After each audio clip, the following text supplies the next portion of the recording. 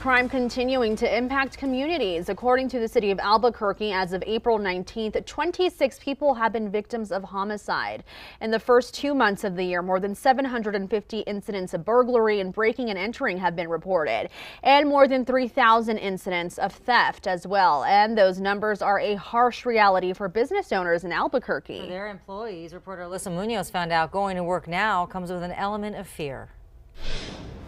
A woman fearing for her life. Security footage shows moments before she's robbed at knife point inside the Old Barrel Tea Company in Uptown. A similar situation happening in Old Town as well. Here you could see a man breaking into a bar, then roaming around inside. APD says the man in both videos is Michael Benavides. And within 48 hours, he's out.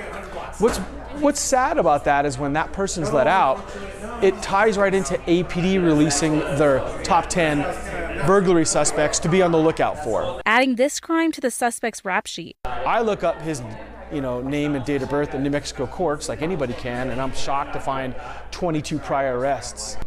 Now the business owner of Outpost and other businesses here in this area are working together to limit crime. One of the business owners sent out on the WhatsApp a picture of two people and said these people are passing counterfeit bills, $100 bills in Old Town.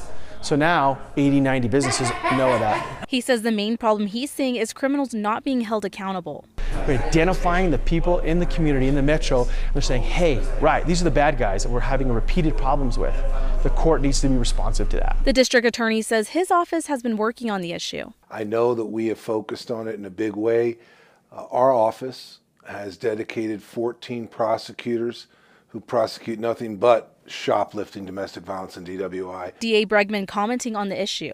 We oftentimes don't file pretrial detention motion because we know it wouldn't be granted and it doesn't meet the definition of the law.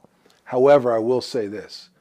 When it comes to prolific shoplifters, when it comes to people who are fencing goods for shoplifters, we are absolutely filing motions to detain those individuals.